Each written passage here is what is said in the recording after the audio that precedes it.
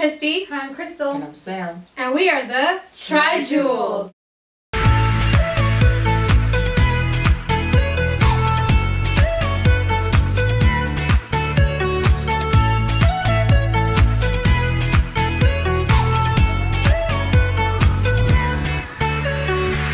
So welcome back to another episode of Jewel Chat. In today's episode, we're going to be talking about the different types of love and what love is according to the Bible. And if you guys like this video, don't forget to give this video a big thumbs up and subscribe down below. And don't forget to hit the post notification bell so every time we post, you'll be notified. And also comment down below any questions or new topics that you want us to cover for the next Jewel Chat episode. And don't forget to follow us on Instagram, Twitter, and TikTok so that you'll be notified of any new videos that are coming soon. And let's get on with the video. In this discussion, let's get an overview of the word love. First and foremost, we can divide the word love into two categories, worldly love and godly love. The easiest way to distinguish between the two is that worldly love is always about itself, whereas the love of God is always driven by a deep commitment for the other. Worldly love is always self-focused, self-centered, and selfish. People who live in this world often see love as something that benefits themselves. The love of the world values people and things based on their usability. Worldly love causes people in control and manipulate others so that they can meet their needs. Overall, it causes pride, division, and separation among many people. On the other hand, unlike worldly love, God's love is never about oneself. It is always about the other person. What is in their best interest and how it can serve them. God's love always focuses on giving and serving. It is a selfless love that is motivated by a deep commitment to others and to God. Godly love builds connections and deep relationships with others because it is generous and open-handed. Overall, God is the source of all true love. His death on the cross is a symbol of the greatest love that was ever shown and is the true meaning of love.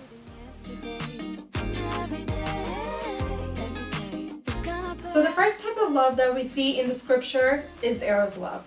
Eros love refers to romantic or physical love. It is a word that is often used to express romantic feelings between people who share a deep and emotional connection with one another. Eros love or physical love in and of itself is not impure, but it is a gift from God between husbands and wives so that they may express their love to one another. Though the term eros does not appear in scripture, there is a marvelous depiction of eros love in the Bible. We can see this through the story of Hosea and Gomer. Through this relationship, we can see what God intends for those who are spiritually, physically, and romantically bound. In this story, Hosea, who is a prophet, was told by God to marry a woman who embraces prostitution. Every time she cheats and rejects Hosea, Hosea keeps her and provides for her and her children fathered by other men, even though she does not even know it. Through this relationship, we can see that this is all for the sake of showing God's relation to Israel.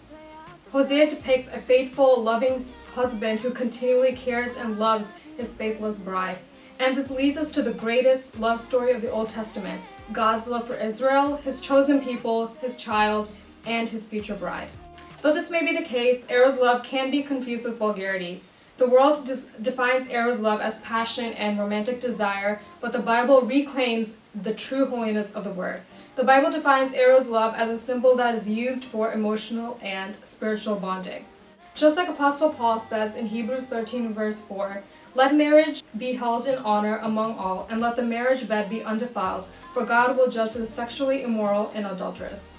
Overall, eros love is to be celebrated. God deliberately uses the relationship of marriage as an illustration of the relationship he has with his people. The Bible illustrates this love with varying intensity and beauty of the relationship that exists between God and those who believe in him. Second type of love is known as philios. This type of love is usually a bond shared between friends, and it can also be seen in our relationships with other Christians. According to the Greek translation of the term, it means dear friend, someone dearly loved in a personal, intimate way, a trusted confidant held dear, and a close bond of personal affection. Another term is also platonic type of love.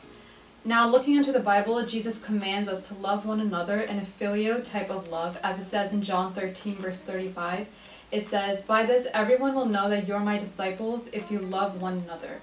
It also mentions in 1 Peter 1 verse 22, "Having purified your souls by obedience to the truth for a sincere brotherly love, love one another earnestly from a pure heart." So this type of love goes beyond mere acquaintances.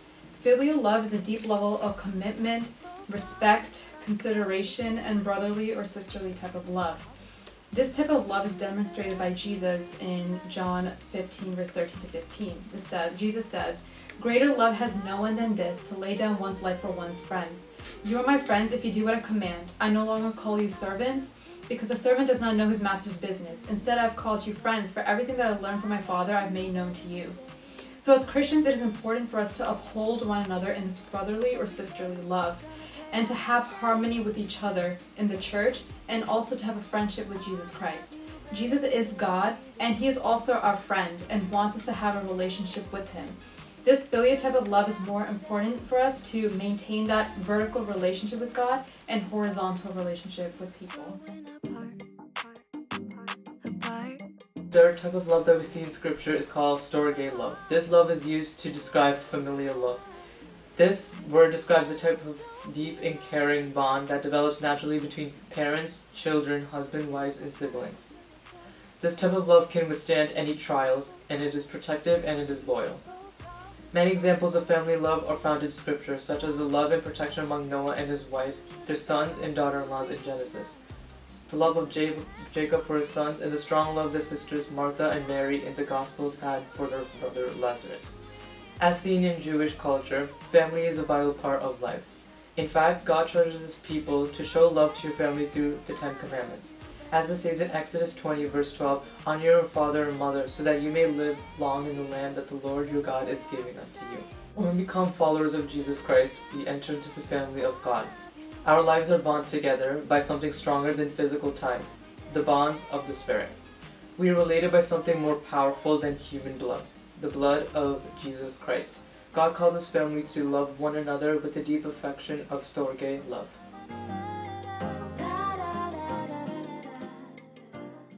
So last but not least, agape love is the highest level of love referenced in the Bible.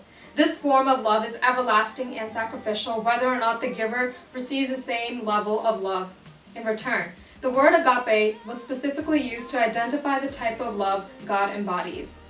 So agape love is a love that comes from God. God's love isn't sentimental or just based off of emotions. That's part of his character. God's love comes from an outpouring of who he is. As it states in 1 John 4, verse 8, God is love, which means that he is the source of agape love. His love is undeserved, gracious, and sacrificial, as we see in the demonstration of his love through the death of Jesus Christ on the cross. He died for us because of his love for us.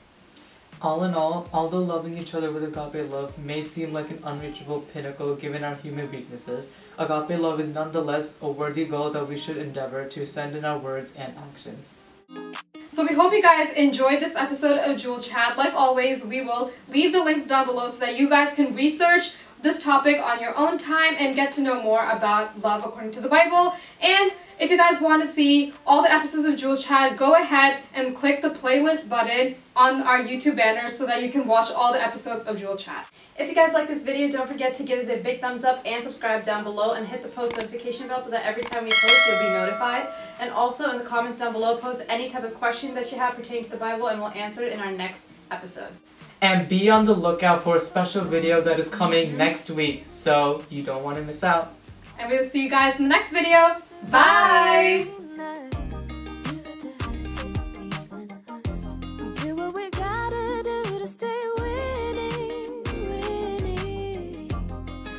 Fights we'll keep and trust.